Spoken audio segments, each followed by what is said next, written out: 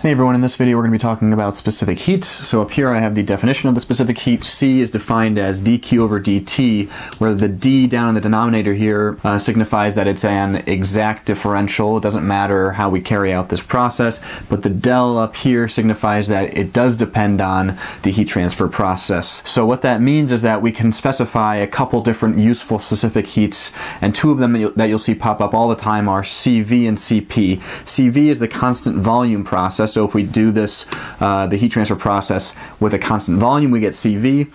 And if we have a constant pressure process, we end up getting CP, which is where the heat transfer is carried out at constant pressure. So I'm going to start with an expression for the first law of thermodynamics shown here. I have a video describing how to get to this equation, and I'll link to that either here in the video description if you want to see where this comes from. And the expression is just saying that we have the change in the energy of a system is equal to the heat added to the system plus the work done on the system, or minus the work done by the system. It's the one equation. It's for both of those sayings.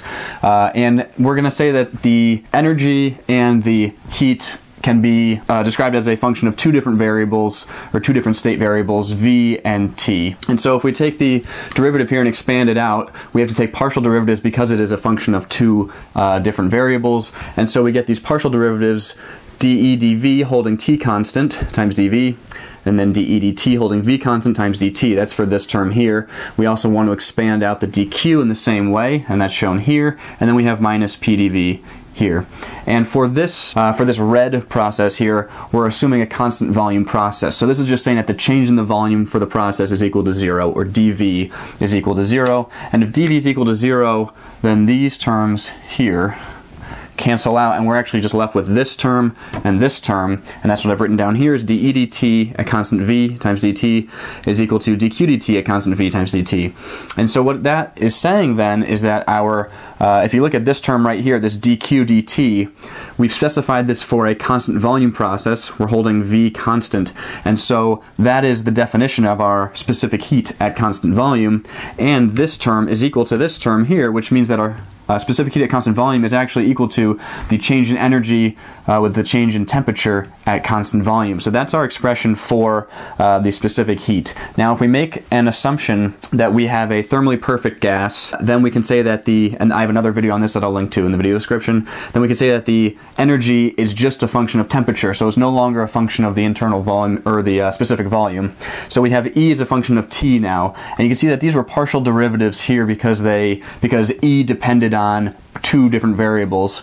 Now that we have E only depending on one variable, the partial derivatives go back to normal derivatives, so we can say that CV is equal to dE dt. If we rearrange this, we get an expression that you're probably familiar with, which is dE is equal to CV dt. Note here that for a thermally perfect gas, CV is still a function of temperature.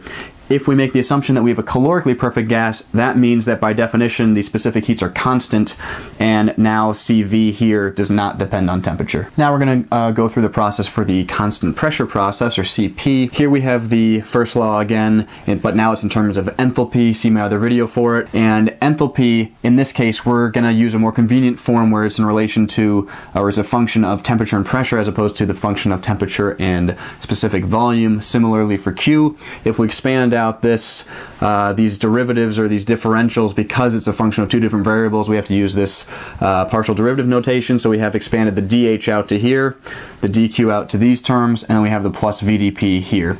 We're assuming a constant pressure process to specify down this specific heat process. So the dP's are equal to 0, the change in pressure is equal to 0. Any term that has a dP goes to 0, and we're left with two terms like we were in the other sense.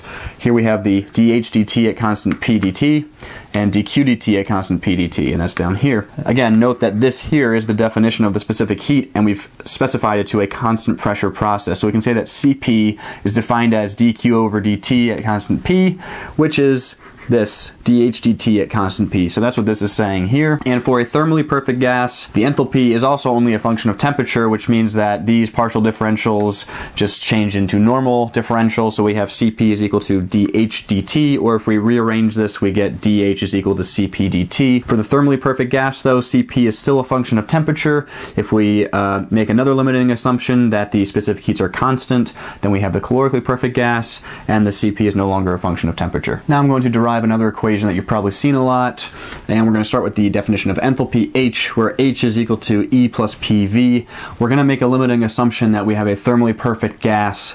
This is what we used on the previous whiteboards down at the bottom, but the thermally perfect gas assumes that the intermolecular forces between the molecules are negligible, and so we get that the ideal gas law holds, so we have PV is equal to RT. So we're going to plug in, for PV here, we'll plug in RT and we'll get E plus RT is equal to the enthalpy. We also have that the energy and the enthalpy are only functions of temperature.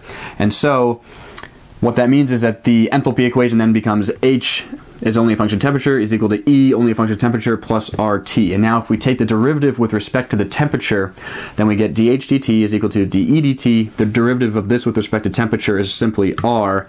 And these D's are exact differentials because of the fact that the energy and enthalpy are only functions of one variable, temperature.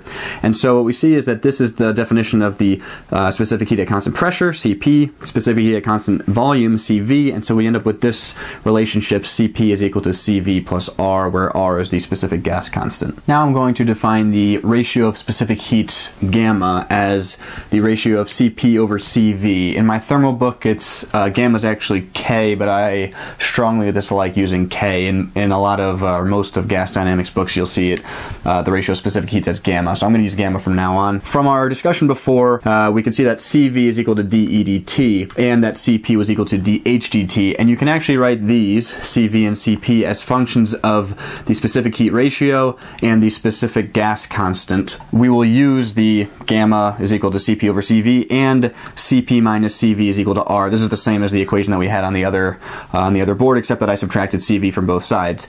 This, however, using this expression here limits the resulting expressions that we will get, the functions of gamma and R, to only thermally perfect gases or calorically perfect gases. First, let's solve for the expression for Cv. We're going to start with the Cp minus Cv is equal to R equation, and the trick is to divide this equation by whatever specific heat that you want to solve for. So we're going to divide this equation by Cv.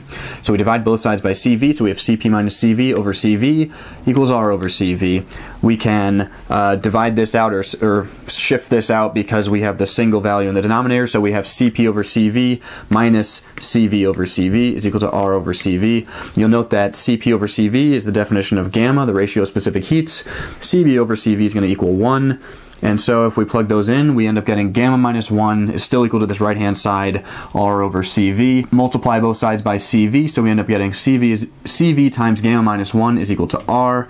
And now I divide both sides by gamma minus 1, and we get the final expression, Cv is equal to R over gamma minus 1, and you can see that it's a function. Cv is a function of gamma and R. Now we can derive the expression for the specific heat at constant pressure. Again, we'll start with the Cp minus Cv is equal to R equation. We want Cp, so we'll divide the equation by Cp. Cp minus Cv over Cp is equal to R over Cp. We'll spread these out now. Cp over Cp minus Cv over Cp is equal to R over Cp. Cp over Cp is equal to 1. Cv over Cp is 1 over gamma because Cp over Cv is gamma. And that gives us 1 minus 1 over gamma is equal to R over Cp. So it's a little bit trickier here. However, we're going to substitute in for this 1. I'm going to substitute in gamma over gamma because gamma over gamma is equal to 1. And now you can see that we have a common denominator here, so we'll just combine the two terms together. So we have gamma minus 1 over gamma is equal to R over Cp. Now I'm going to multiply both sides by Cp, so I get Cp times this left-hand side is equal to R, and I'm going to multiply by gamma over here, divide by gamma minus 1, and we end up with our final expression of Cp is equal to gamma R over gamma minus 1. So this video gave some primers and derivations about specific heats that'll be useful in some of my future gas dynamics videos, so thanks for watching.